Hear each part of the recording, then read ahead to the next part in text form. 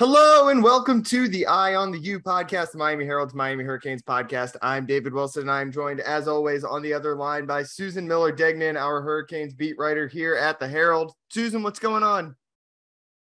Nothing much, just UMFSU. Yeah, it's Florida State week, always an exciting week. Miami coming off a memorable, but I think a game that everyone wants to forget. 4 overtime win at Virginia. Now they get the Seminoles. We're coming off a blowout win against Georgia Tech, kind of fringe top 25. So a Miami pretty big underdogs considering it's a home game in Miami, Florida State, where neither team is ranked or, a real contender of any kind. So that's a little surprising, but at the same time, as we said, it's a rivalry game. Anything can kind of happen. And Miami, like I said, it was a victory to forget, as memorable as it was on Saturday.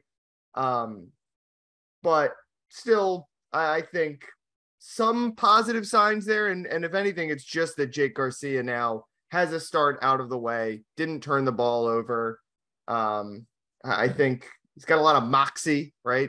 Scrambling for a game-winning touchdown or game-winning 2-point conversion, I guess. We're not Right. sure yet who's going to start. Could be Tyler Van Dyke. Mario Cristobal said they're optimistic about him. And then Will Mallory said he's been practicing this week and looking good. But at the same time, I think we all thought that was going to maybe be a multiple week injury. Kane Sport at on3.com actually had reported last week that they're going to probably wait until after the Florida State game to reevaluate him. So it seems like no matter what, he's ahead of schedule. But the big question for Miami, I think, going into this week, obviously one is who's going to start at quarterback. And if it's Jake Garcia, is he ready for the challenge? And if it's Jake Garcia, how many years in a row will this be with different starting quarterbacks for Miami? It's like 7 years, right? That a different quarterback has started the Florida State game. If it's Jake, you go Jake, Tyler, De'Eric, Jaron, Last year, Nikosi, Rozier, I think. Rozier, it was Rozier. Yeah. Tyler, I mean, last year he was attempting to become the 5th different Miami quarterback in 5 years. He'll be the 6th. If Jake starts, he's the 6th different quarterback to start against Florida State in the last 6 years. I guess let's start with Jake. We'll talk about the Tyler status and we'll talk a little recruiting at the end too, because Miami got a couple of commitments last week, including a stunner from 5-star cornerback Cormani McClain. So Jake, obviously he comes in that Duke game and is kind of awful, right? Throws 2 touchdowns early and then bunch of interceptions, loses a couple fumbles.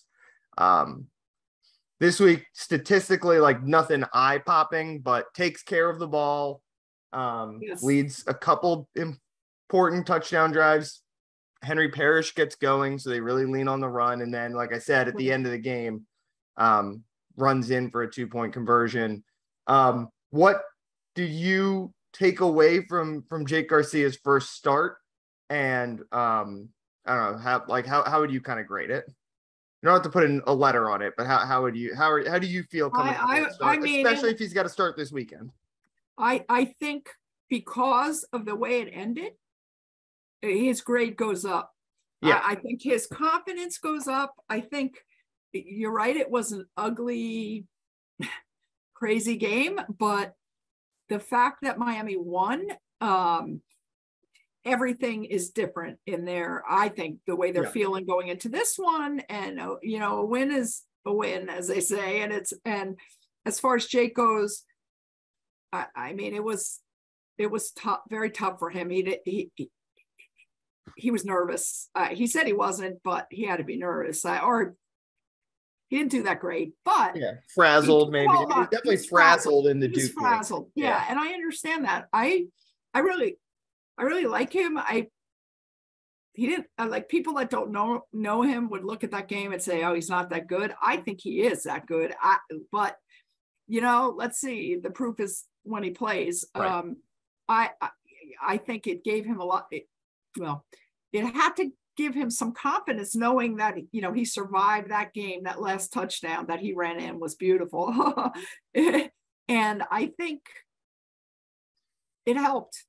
That really helped that he played in that game. It has to help. It wasn't what fans wanted or expected, but the guy won the game for them in the end, and it's going to help him in this game. And as far as who's going to start this game, I mean, what you were saying, Kane Sport did report last week, right? You said that TBD was going to get probably wouldn't play this game, would get reevaluated. The thing is, things changed. That was before. Right, that was a week. Yeah. That was before Jake played in that game, in that last week's game. So I think it's a great sign that Jake is even throwing the ball.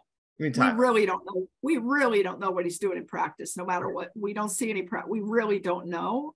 I don't know.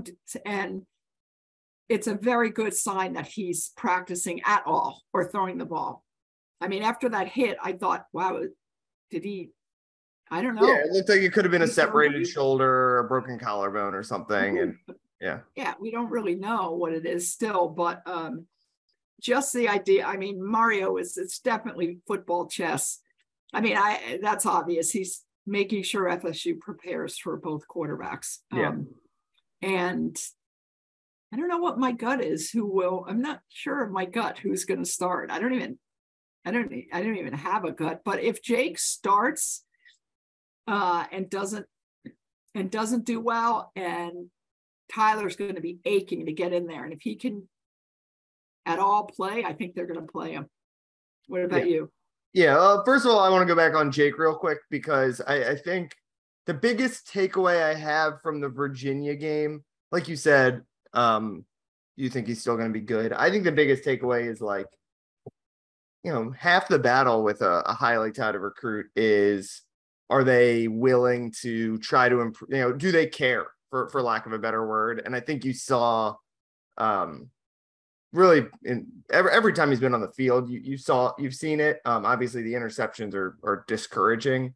But I think the way, I think I used the word moxie at the top there to describe him. I think he's got that. He's obviously got the leadership, like you can just tell from talking to other guys. And I think he's got that, you can look at the way he bounced around in high school, just trying to find a way to play as a senior, at basically 3 different high schools as a senior, with one in California, there was no season because of COVID, and winds up at a school in Georgia, eventually gets ruled ineligible there and has to go to a different school. He did everything he could to play. And then, obviously I think the way that, the way that he kind of hung in there in that Virginia game and was able to pull it out at the end, I think is a positive sign about this. He wants to be good. He knows he needs to be better, obviously.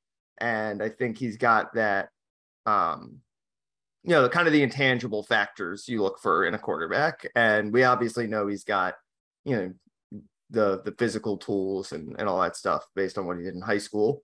My gut, I think Tyler Van Dyke is going to dress, is the way I kind of feel. I wouldn't be surprised if they do. We saw Ja'Kai Clark did this a couple times a few weeks ago, and it's easier to do with an offensive lineman than a quarterback, I think, right? Because usually you want to stick with one quarterback the whole game, but where maybe in an emergency he gets in.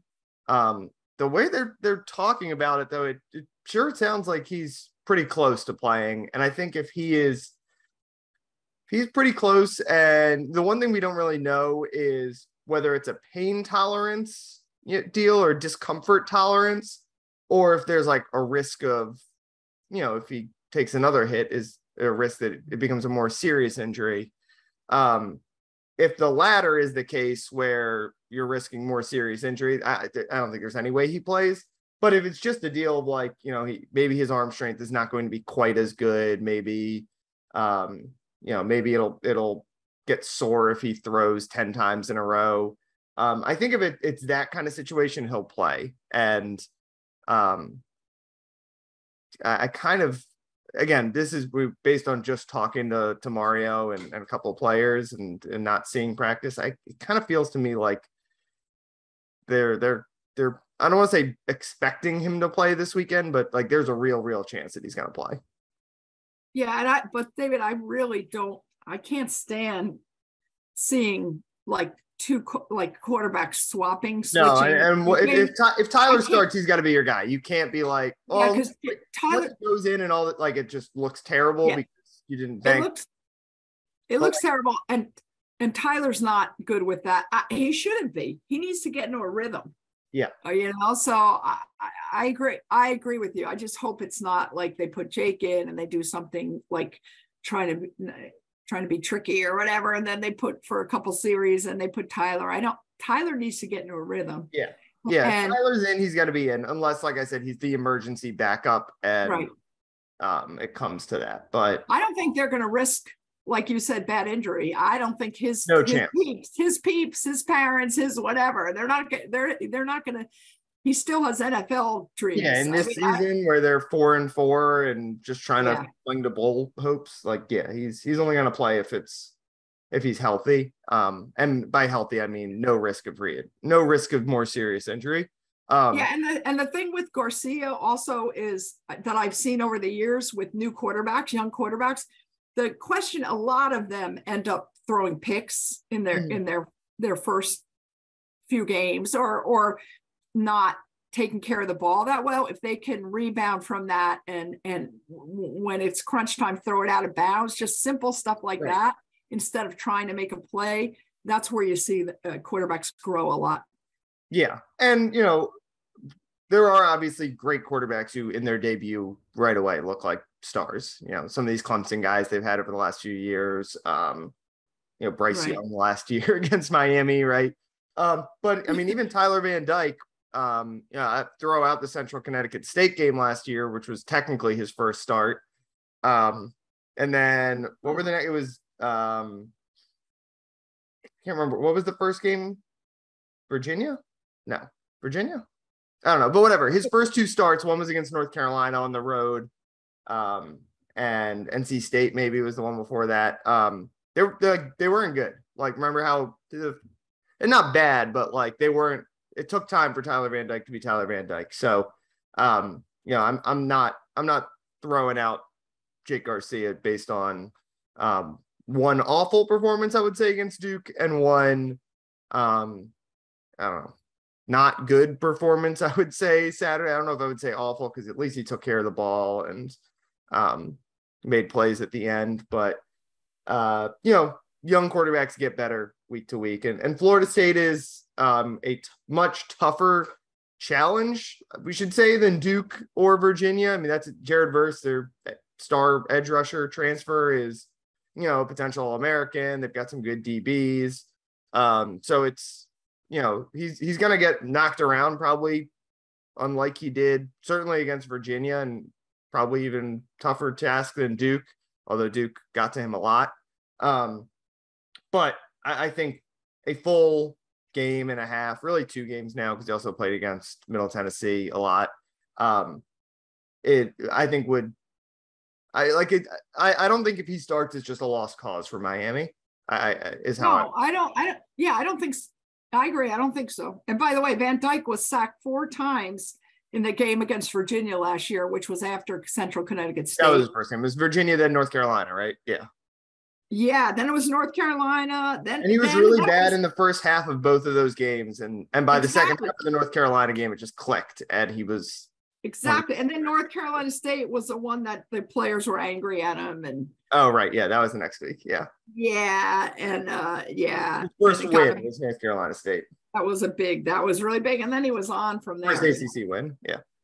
Yeah. So, we'll see. We really don't know. I mean, it's always a good game. To me, even the bad games are good games. Even the dumb, bad, I've seen games where they were kind of like boring, and then at the end, not many between Miami and Florida State, but then at the end, somebody dropped the snap, a holder dropped the snap, and somebody picks it up. Or I know there's always some crazy thing. There's always tension. The players, even last year, approached each other at the midfield before the final quarter, and we thought there was going to be a fight. It's pretty intense, and Yeah, there have really only been two blowouts in the last decade in this game. One was in 2013, which was the national champion Florida State team. Actually a top 10 matchup. That's before my time in Miami, so I don't really remember why Miami was up at number 7 that year, but Florida State killed everyone that year and killed Miami on the way to the national championship. And then 2 years ago when Derek King and Miami that's the biggest beatdown I can remember in this game. Yeah, 52-10. It was the biggest beatdown. Oh, right. It was literally the biggest margin of victory in Miami Florida State game. Since the rivalry began in 1951. So yeah, I mean, the common thread I would say with those two wins, one, again, Miami was ranked in that 2013 matchup, but I don't think ended up being particularly good that year. So that was the discrepancy between those two teams was really big. That Florida State team is one of the best teams in modern college football history. And then 2 years ago, that was I would say very good Miami team and a really bad Florida State team. So at pretty much every other time, most of these games otherwise have been, a good, one team is good, one team's like average, or both teams are good, or both teams are average. And that's kind of how I feel about this game. I mean, maybe, Miami still might wind up being a really bad team, right? They might not make a bowl, but at the same time, this Florida State team, not particularly good, I would say. Kind of fringe top 25, but only 5-3. They got a win against LSU, but have lost to every other ranked team they've played. But the losing has been kind of close, right? They battled close losses to all those teams. Yeah, some good teams. Yeah. Yeah. So to me, this is a game where the two teams are still even enough. Florida State's clearly better than Miami this year, but the two teams are even enough where I'd be stunned if this isn't a close competitive game and deep into the second half. It will be competitive and it will be chippy. So that's always very interesting to me. And we always have to have our eyes peeled on the field because you never know what's going to happen the next play. And I think this game will there's only 4 games left and 4 regular season games. Obviously Miami needs 2 more. 2 more. To get to a bowl game. But if Florida State wins this, they qualify for a bowl. Right. So I know it sounds funny. In past years, I would never say, wow, they're battling for bowl eligibility, which I'm saying this year, but that's embarrassing. A Miami win would go a long way toward bowl eligibility because they still play Clemson and we've got that penciled in as a loss. So if you lose to Florida State, you got no wiggle room, right? You got to beat Georgia Tech. You got to beat Georgia Tech. You got to beat Pitt, right? And then that's Florida State. It gives you a little bit more wiggle room, obviously. In Florida, exactly. In Florida State, they'll be celebrating. If they can win at Hard Rock, there's finally going to be a huge crowd or a big crowd. I shouldn't say huge, but there will be because Florida State fans come. A lot of Florida State fans will be there. It'll be fun. It'll be like a real college atmosphere. Yeah, Miami hasn't lost at home to Florida State since 2016, which was Mark Richt's first season, right? Yeah, 2016. So is that 26? And UM, it'll be whoever wins will be really. For both teams, it's the biggest game on the calendar. I mean, Florida State, obviously, like I said, is a good team. They're going to make a bowl. They could make a pretty big bowl, but they're not competing for the Orange Bowl. They're not competing for the ACC. Right. This is the biggest game left on the schedule for them. Well, I don't know. Florida State loves playing Florida. I guess Florida, yeah. They love taking care of everybody. That's the one thing they have in common, other than a lot of kids have played in high school together and grew up together in this game. Everybody wants to beat Florida. Yeah. I would say the biggest positive development to come out of that Virginia game is that the running game finally got going. Henry Parrish goes over 100 yards, which they really needed because Jake only threw for 170 or something like that. No touchdowns. They needed, we've talked about it a million times that they want this identity to be like a power game, a run game. And Henry Parrish, I think, has been really good whenever he's been in the lineup. He's obviously been injured a little bit. They've got not a whole lot of depth behind him right now because it doesn't seem like they trust Jalen Knighton or Thad Franklin. But if, he doesn't need to go for 100 yards every week, especially when Tyler Van Dyke is in the lineup, but they need that threat because they've been bad in situational football. They've been bad in third and short. And I think if Parrish can give them what he gave them on Saturday, then that's another part of the reason why Miami's got a shot this weekend. Yeah, I agree. I think it's a little disconcerting that he's the only running back. Yeah, that's an issue. I mean, how much I think Knighton will get back in there. This week, I guess. I don't know. Like Lucius Stanley. Lucius, yeah, and that has a really good average. I did a story there, it's in the paper today. I mean, he has a really good per carry average. I don't know. I mean, they don't have any fumbles for him, but he might have fumbled. The stats aren't always correct, honestly. So I'm not sure, but Josh Gaddis, the offensive coordinator, did not seem, he said right out that, they've got to prove that they both practice hard, Thad and Jalen, but you got to do it on the field. And he said at this point of the season now, we're coming down to it and they can't take chances. So it'll be interesting to see if Jalen gets the ball or how they deal with that. But I know that it's hard on Parrish to be the only running back. Right. And Knighton, his numbers are not great, but obviously we know he's got talent. He's been very good as a receiver in his career. Like to me, the reason he wasn't playing has to be basically, I don't want to say all because of the fumble thing, because again, like he's averaging less than 4 yards a carry. But the fumble thing is, but that's why it was kind of like a punishment. Like you got to figure this out or you're not going to play. I think one game out of the lineup. And they could ride Henry, right? Because Henry was so good in that game and they needed it too, right? They weren't throwing as much. Like Knighton is in there more on passing situations because he's a good receiver. So they've got to get him back involved this week. Because it doesn't seem like that is going to be much more than maybe a short yardage guy from time to time. And Lucius Stanley, like I said, I kind of like him, but he's a walk on and Donald Chaney, it sounds like he'll be back by the end of the regular season, but that's still a few weeks away. So they need someone to be a placeholder in the meantime. Yeah. There's no doubt about that. I think Thad doesn't have any touchdowns, I think. And, so they need them to come through in the red zone also. And I guess in short yardage down near a touchdown. Yeah. They didn't score a touchdown. The big issue with this offense all year, even when Tyler was in there and they were piling up yards, is they were not scoring touchdowns. And that's the one thing that Virginia game certainly did not assuage. I don't know how to pronounce that word. Any concerns about assuage? Yeah. It did not assuage any concerns about Miami's touchdown scoring ability because they didn't score any touchdowns. Yeah, definitely. And by the way, Jake, I'm looking at stats. He threw for 125 yards last week. 125. I think it was the week before he threw for 170. Yeah, but he held and it's okay. There were no turnovers.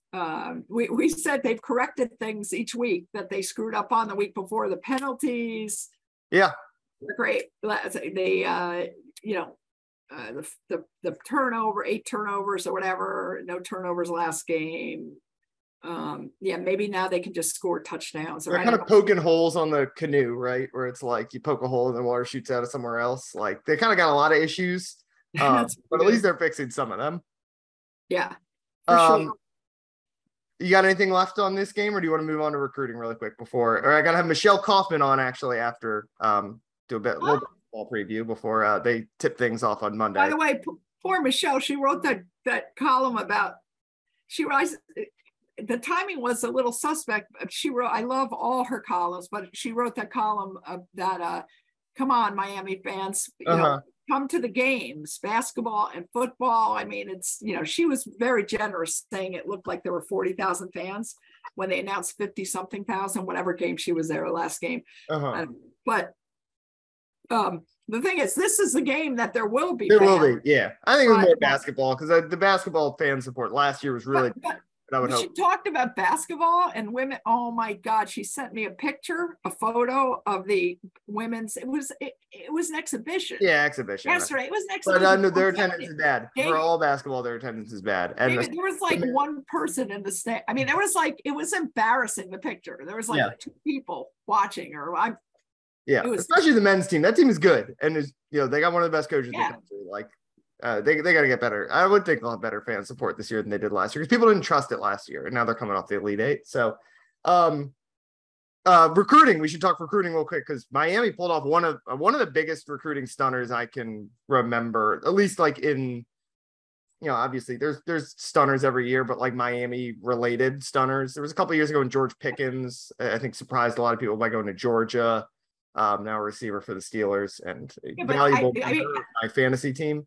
But this is a stunner. It was good. Cormani McClain, but go ahead. Sorry, Lakeland kid, 5-star cornerback, number 2 player in the country according to 24/7 Sports composite rankings. I'll say Cormani, he's in Lakeland, which is a big program, one of the best programs in the state. But it's not Miami, it's not Atlanta, like it's not Texas. He's not doing interviews there's some kids who talk all the time because people are at their games all the time. So he keeps it a little quiet, announces the top 3 of Miami, Florida, and Alabama, which the top 3 was not necessarily surprising. Miami, he played for South Florida Express. Miami had been in the mix for a long time. Got a really good relationship with DeMarcus Van Dyke. And had a really good relationship with Travaris Robinson when Travaris Robinson was here. Obviously, T-Rob goes to Alabama. That's why Alabama's in the mix. And then Florida, everyone just figured Florida is the favorite because he's from Lakeland. Lakeland kids tend to go to Florida. The Pouncey twins, Ahmad Black is on their staff. Like it's a reliable pipeline for Miami.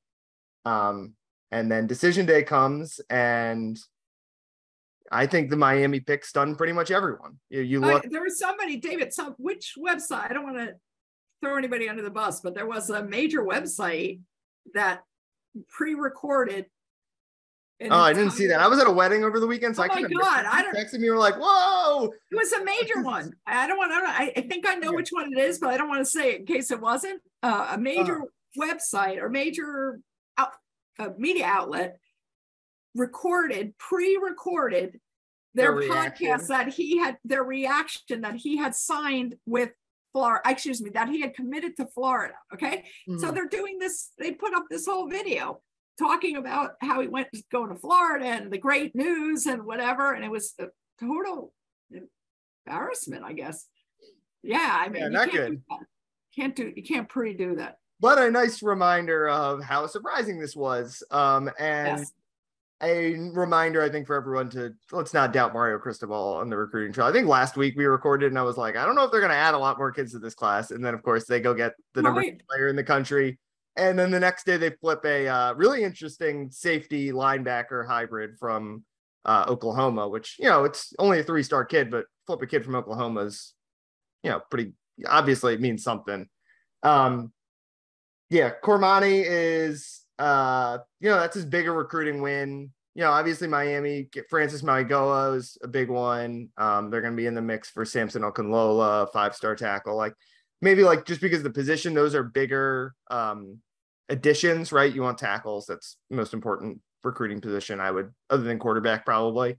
But to pull that commitment out of nowhere and beat out one of your rivals, from really your rival's recruiting footprint I can't remember the last Lakeland High kid to commit to Miami. They've gotten kids from Polk County. Cleveland Reed is from Polk County, but not a lot of Lakeland High kids. That's a big deal. And,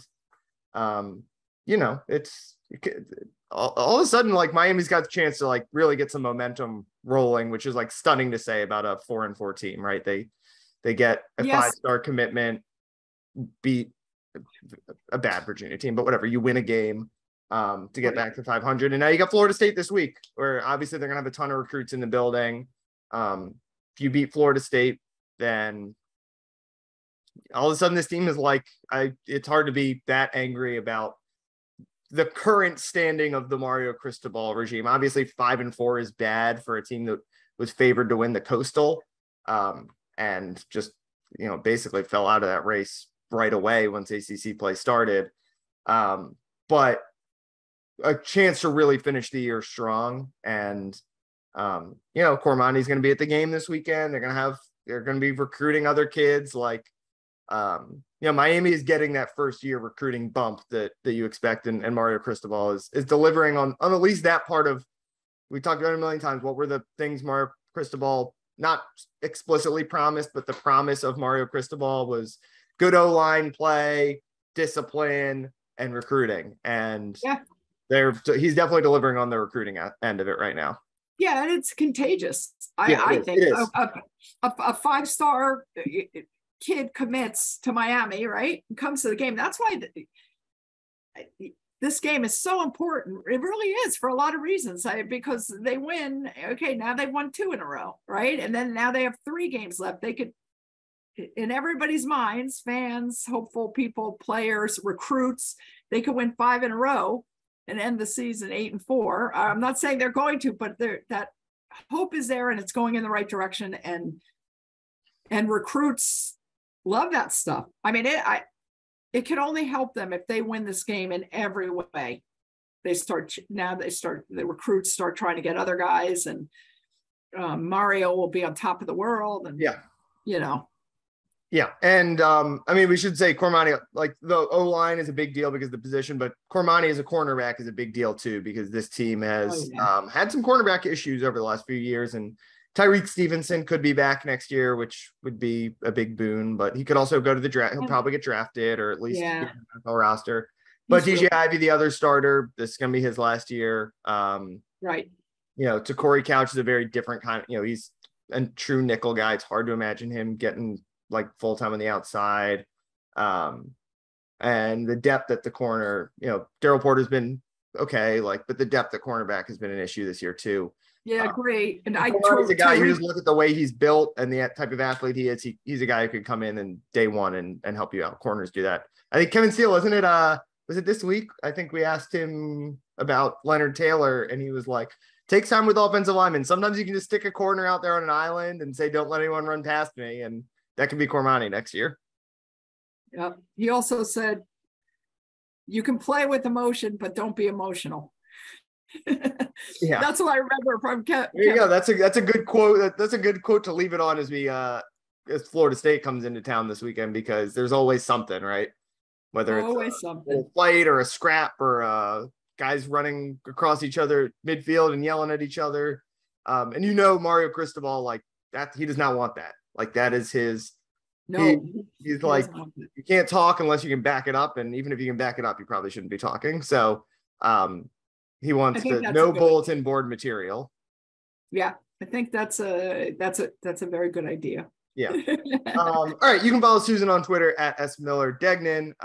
She'll obviously be out at Hard Rock Stadium this weekend for Florida State. The most fun weekend of the year, probably, in this Miami season. So be sure to follow her. Definitely. And check out everything she writes this weekend. We're going to take a quick break now, and I'll be back with Michelle Kaufman, our basketball beat writer, to do a quick basketball preview before they tip off next week. All right, we are joined now by Michelle Kaufman, our Miami basketball beat writer here at the Herald. Season tips off next week. Had a couple scrimmages over the last week. The men beat IUP, the Fighting Indianans of Pennsylvania. On Sunday, the women played their scrimmage Wednesday night at Watsco Center. The big story coming out of both, I think, the big intrigue, I guess I should say, going into both, was the play of these new transfers across both teams.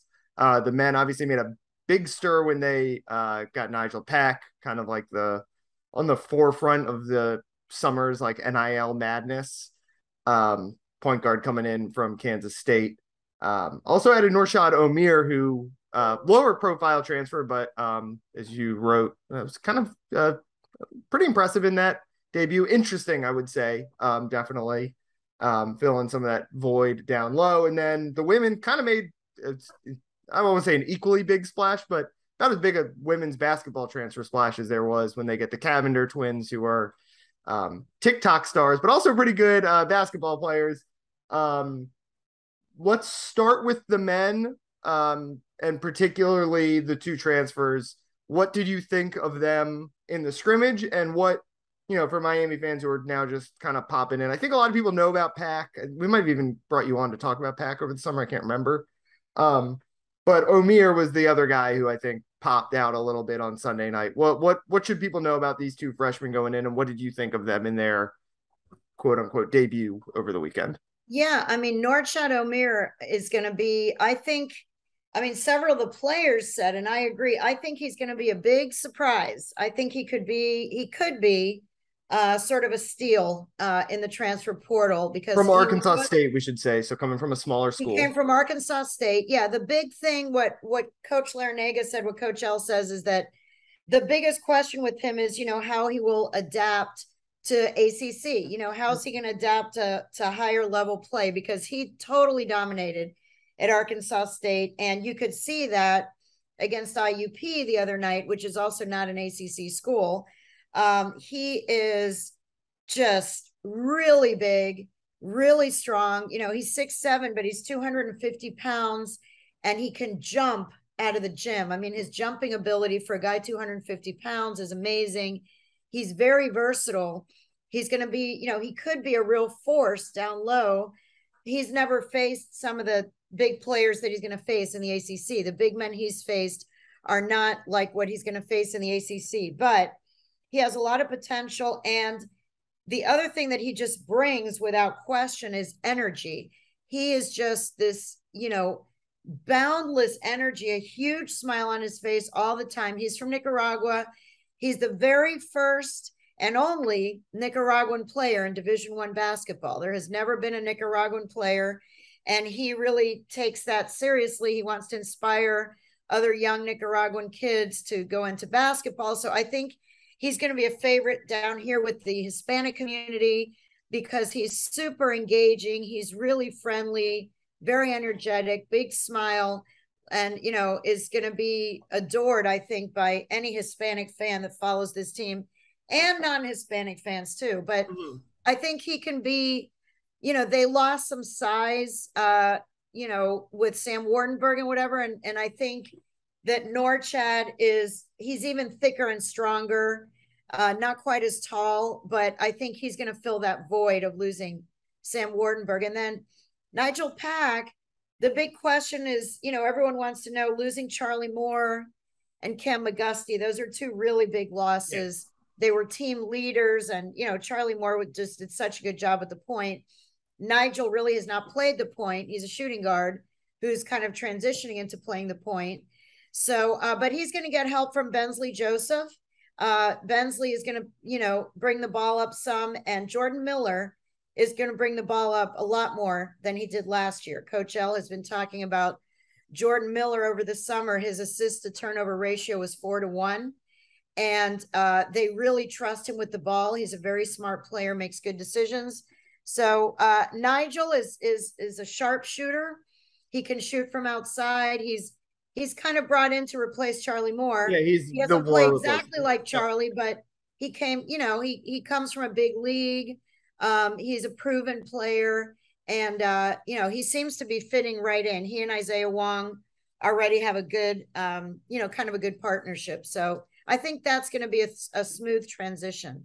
Yeah. Omier is, he's going to give him a different look down low, I think, is the interesting thing, right? Like you said, Pack is as close as you're going to get in the transfer portal as a 1-to-1 replacement for Charlie Moore. Obviously they got Wong and Miller back. They're going to play 4 out with those 3 guards plus Wuga Poplar as the other wing there. Obviously they need someone to step up and fill the McGusty scoring void. I think the hope probably is that Wong takes another step. Right. Obviously Pack is probably a better scorer than Charlie Moore, even if he's not as good a passer. But Omier is he's really going to change the complexion, right, of this team, because they were really playing 5 out a lot because Sam Wardenberg is a guy who's much more comfortable as an offensive player on the perimeter than he was Right. banging in the post. Yeah, And this guy's a real banger in the yeah, post. I mean, he's this not a guy, shooter. I don't think he's ever made a 3-pointer in college. right. He's very physical. They're going to have a physical presence in there, and he's going to be hard to move. He's really thick. I mean, he looks like a football player, to be honest. He weighs 250, and he's just a big, strong, thick guy, big shoulders, big back. Yeah, he's going kind to of give them a similar to different Anthony look. Walker, I guess, a little bit, right? Where it's a similar, like, undersized center, but great athlete. So Yeah. they got 2 guys they're going to probably use in that spot, Yes.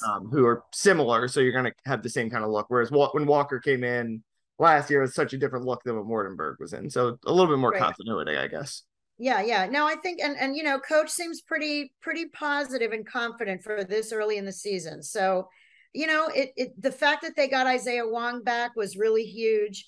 And Jordan Miller is planning to have a huge year. He says that he's a sleeper. Everyone is sleeping on him. And Coach L kind of insinuated the same thing, that he's really improved over the summer and is determined to just, have a huge season this year. So it should be fun. It should be really fun to see how they do coming off an Elite Eight. It's a big, it's a big challenge for them to get back there, but they seem pretty confident. Moving over to the women, the Cavender twins are the big headliners, and this women's program has had, obviously, Katie Meyer became the Miami basketball's all-time wins leader last year, but this team still hasn't made it out of the first weekend of the NCAA tournament. Obviously, like I said, the Cavender twins, I think a lot of people probably know them as TikTok stars. I don't think either of us are on TikTok. But they're good too. I mean, the Mountain West stars before they got to Miami.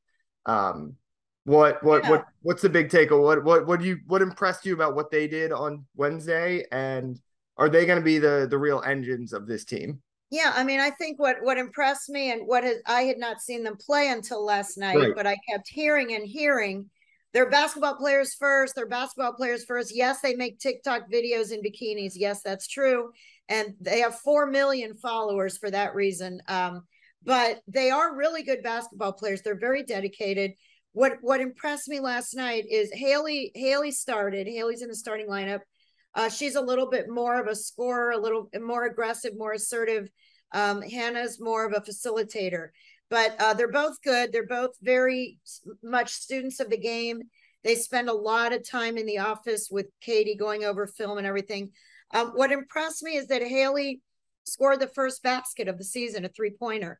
Less than a minute into the game, she took the ball, went to the corner, did not hesitate at all, and put up a 3 for the first baskets of the season. And, that showed a lot of confidence and a lot of guts, for someone who's under a lot of pressure, coming in new with all of the attention on them, because of the estimates are that they've made about $1 million in NIL. They are among the highest paid college athletes, in NIL sponsorship money. So there's a lot of pressure on them, a lot of spotlight on them. I can tell you that the page views for my women's stories since they arrived are way higher than they were before. So, I was just curious, how are they as basketball players, which is what I think everyone wants to know.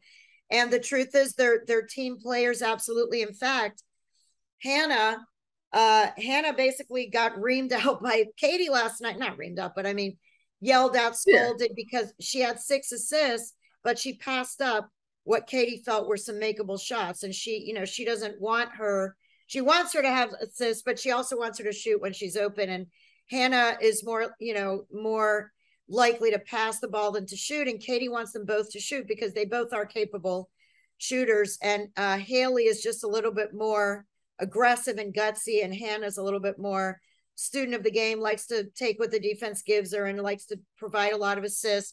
But they're both good. There were many times last night that they were both on the court together. And so I think they definitely add a lot of energy. All the other players, their teammates, I was curious how the teammates were going to respond to them, because let's be honest, you have these 2, TikTok stars showing up, getting all the headlines and the attention, and all these other women like Destiny Harden, they've been here, Carla Erlovic, they've been here, and all of a sudden you have these new two players coming in getting all the attention. But all the players have said the same thing, that they really are team players. They have blended right in. They are not just because that the social media stuff is on the side. Their first priority really is basketball. And you could see it last night. There was no question. They're basketball. They're hoopsters. They are basketball players.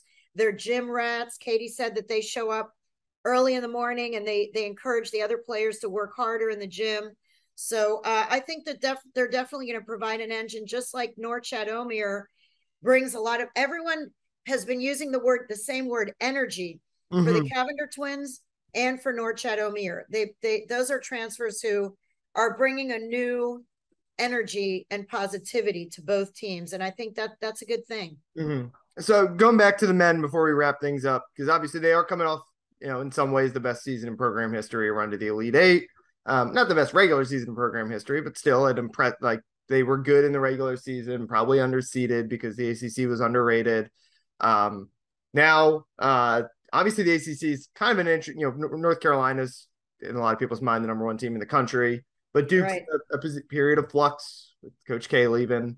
Can this Miami team, I'm not going to say, are they going to be better? Like, could they get to the Elite Eight? Because it's impossible to say how far a team's going to get in the tournament on November 3rd when we're recording this.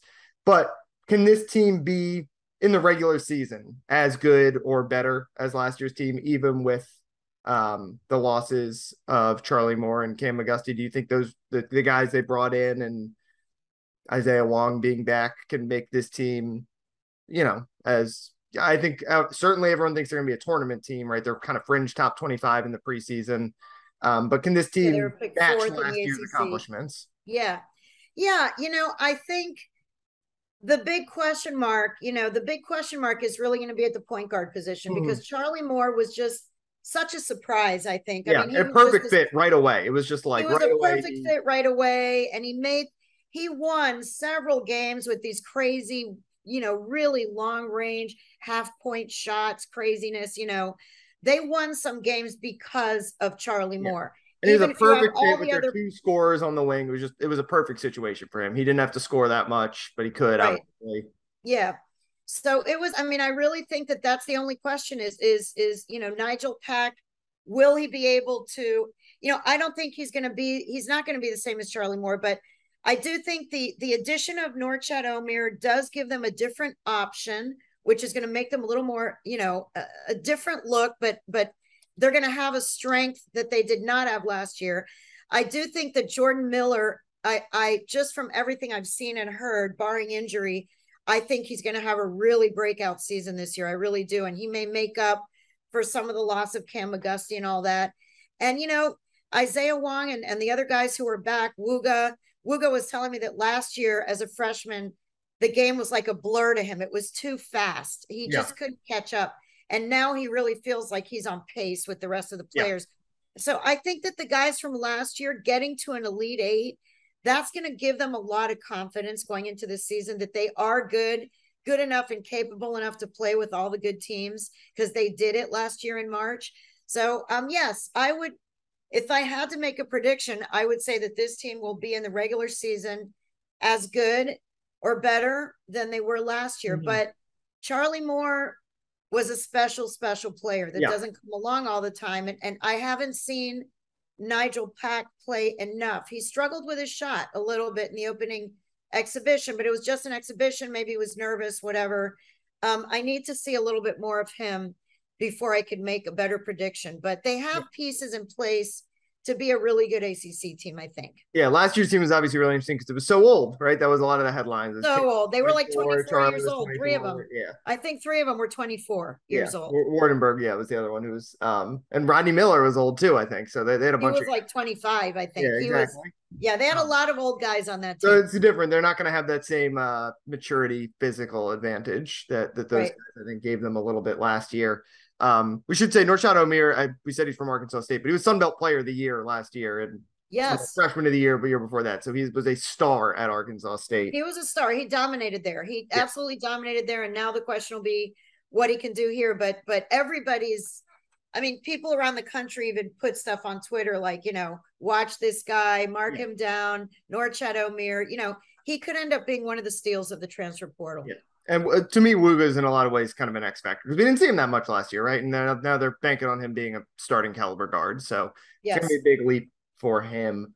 Hopefully, coming off the Elite Eight, so they get some better, you wrote about it this week, some better fan support. Right? I think people didn't buy it last year, right? Because there've been a couple of rough years. No, it's just that fans, no offense, and I know, they get defensive, but look, I went to University of Miami, and since I've been there, and I was there in the mid 80s, it is a struggle to get fans. It's a struggle to get the students. Yeah. When I was, forget it. When I was there, they didn't even have men's basketball for the first 2 years. They brought it back in 85. But when I started covering the team with Leonard Hamilton and they were playing at the Miami Arena, everybody was saying, oh my God, if they build an on-campus arena, the students will just be able to go. It'll be packed and everybody will come because the fans are from Coral Gables and Pinecrest in South Miami and the place will be packed. On Metro Rail. That stadium has been there for 18 years now, 8,000 seats, and they can barely ever fill the thing. The students don't come, and it's really sad. And I don't know. In Miami does not have a college sports culture because a lot of people are here from other countries where they don't even have college sports. So there's no allegiances to college sports. And then the other thing is, it's just not a college basketball town. No, it's so, not. It's going to be a struggle. I'll say the men's team with what they did last year and having Jim Larinaga and what they've done over the last decade, they've earned it. So hopefully we get an uptick because it was pretty rough especially early last year. I don't think people had high hopes for last year's team and on the hot seat and a lot of they wait to see if they're winning. If they're a top, when they reach the top 5 of the ACC standings and they start to make a run, they won 7 games in a row, and they still weren't drawing fans. Finally, after that run, they started to draw. And of course, when ESPN shows up, the students like to come because they get to mug for the TV. But the team has earned the benefit of the doubt. They've earned the benefit. People should show up from the beginning of the season. And the women's team is exciting too to watch. I'm telling you, I watched them last night. There are a lot of good players on that team. Destiny Harden is a fantastic player. And what she did last year in the tournament, ACC tournament, was unreal. So both teams are worth watching. It's a really easy in and out. The tickets are super cheap. I know I'm sounding like an advertisement for them, but I just think it's a shame that the attendance is so low at the Watsco Center. And they were one of our best teams down here in South. I mean, we had really good teams in the winter last year with the Heat going to the East Finals and the Panthers win the President's Trophy, but the Canes were really good. They were better than the football team, better than the Dolphins last year, right? Like they were a really good team. So I think they've earned it. Let's get some people in the building there, and it's easy to get there on Metro Rail. Very easy in and out. It's fun for kids. It's just a good experience. So all right, you can follow Michelle on Twitter at Kauf Sports. It's with one F, KAUF Sports. She'll be at the arena on Monday for opening night. So college basketball season is here. My favorite time of the year. I'm excited. You can follow me on Twitter at DB Wilson too. I'm sure I'll pop out there every once in a while. And so, it's a busy time in the sports calendar right now where we got all 6 major, obviously the 4 major sports plus college football, college basketball, all going on at the same time. So not down here because obviously we're not in the World Series, the Marlins, but everything is going on right now. So thanks as always for listening, and we will talk to you guys next week.